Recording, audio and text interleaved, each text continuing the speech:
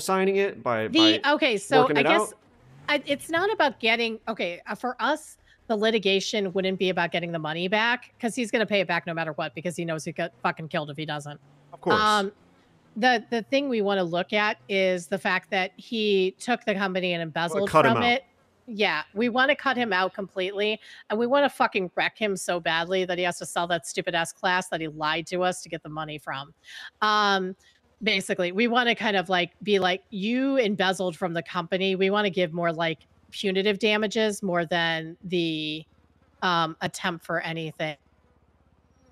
All right. Yeah, and if we wanted to, we could even. Sorry. Hey, Kitty, what's up?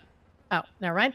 Okay, sorry. Go ahead. And if we wanted to, we could even examine the possibility of criminal charges of embezzlement because it is a crime, and that can make it even more interesting.